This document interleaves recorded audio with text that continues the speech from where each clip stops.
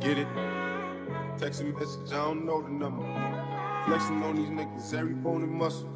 Steady taking shots, never hurting them. Even then, y'all don't worry nothing. And I'd like to give a shout out. What's up, guys? Welcome back. In today's video, we're going to be talking about the difference between Hondata and K-Tuner as a tuning option for tuning your Hondas or Acuras, and which one I think is better in a couple different categories. So I'll be able to give you guys an inside scoop from a tuner's perspective of some different elements that are going to make one thing better than the other, and then you guys can kind of weigh the options by yourself and determine which one's going to be a better choice. If you guys are new to the channel, make sure to subscribe, that way you can stay in tune for my new uploads. I do upload weekly.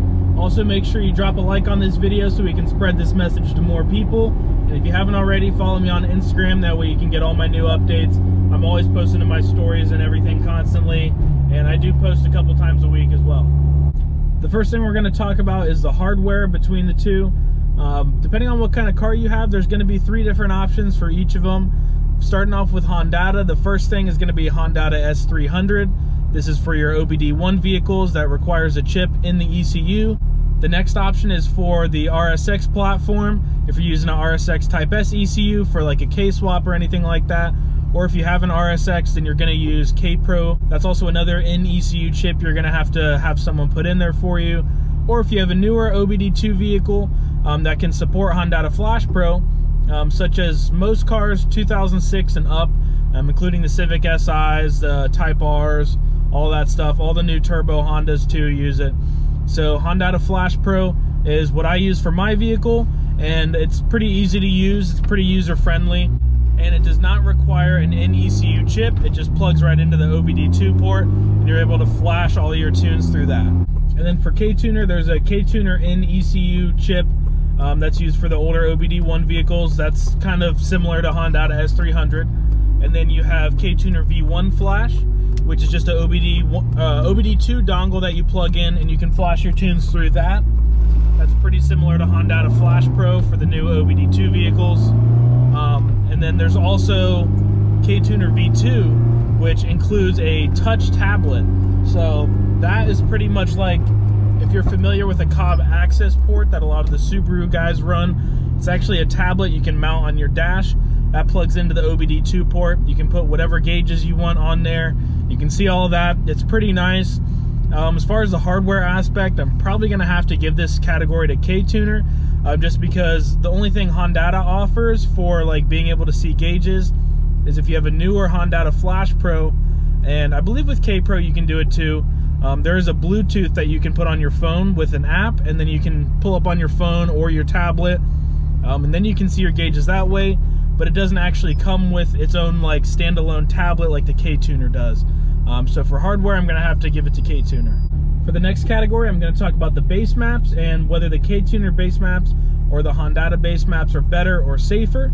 So both K-Tuner and Hondata test their software out on multiple cars with different mod setups, and then they'll make a base map for that and then program that onto the software.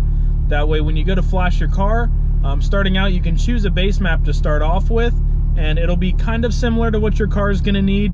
But after looking at those base maps with my experience, those are really not a great option for you regardless, but I'll still compare which ones I think are better. I noticed on a lot of the cars that I tune with K-Tuner base maps, the air-fuel ratios are a lot richer than they should be.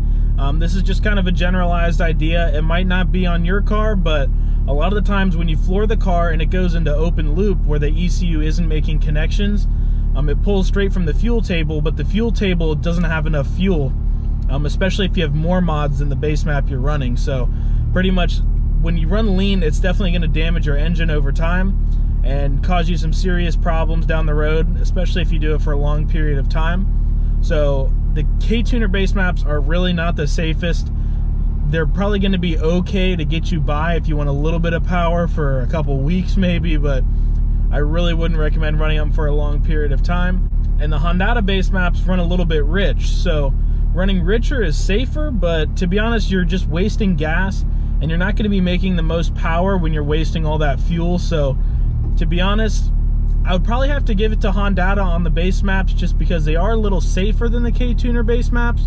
But either way, every car is going to require custom tuning to get everything perfectly safe. The third area we're going to compare is the tunability of each software.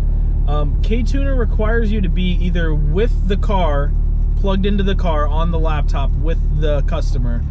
Or what I usually do, since I do most of my tunes remotely all over the country and all over the world really, is I'll use TeamViewer to take over the laptop and then I tune the car, but I have to tune it all at once, all in one go, which kind of has its downfalls. Yeah, I'll get the tune out of the way and get it completely done in one day, but some cars do take a while to actually get dialed in if they're really far off on the base maps. But on the other hand, with Hondata, you can tune at your own pace. So I can make a customer a base map, email it to them, they flash it, do some data logs for me, email them back whenever they get a free chance. I'll make a revision whenever I get the time, which is usually within a couple hours of getting the data logs. And then I can kind of take my time with the tune and really be extremely thorough. And yeah, the tune might take a full week to get the tune done. It might take up to 12, 15 revisions sometimes on some cars, but I'm going to be able to get a lot better tune if you're using Hondata. So for tunability, I would definitely give it to Hondata. They definitely take the crown on that. K-Tuner is extremely inconvenient, and typically Hondata has more settings that you can change. I consider that the most important part being a tuner. If you're someone who really needs that tablet, go with a K-Tuner. But to be honest, if you're buying it new, all the new Hondata Flash Pros and everything come with Bluetooth, so you can connect to your phone and get the same effect by just putting your phone on a vent mount or something like that. So I would say overall, Hondata all the way, definitely better than K-Tuner. The only thing I would really give it to K-Tuner on is that tablet. So like I said, if you really need that, go K-Tuner. But other than that, go for Hondata. I do e-tunes and remote tunes whenever. Just hit me up.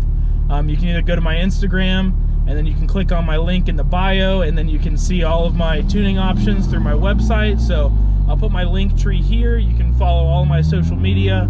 DM me if you have any questions, and then I can get you worked out properly. We can get a good tune on there. Something safe, that way you're not running on one of those garbage base maps, and get a lot more power, and it's going to be a lot safer too. So hit me up if you guys have any questions. Also drop them in the comments too. I try to respond to as many comments as possible. Other than that, if you guys enjoyed this video, make sure to drop a like, and hope you guys have a great day.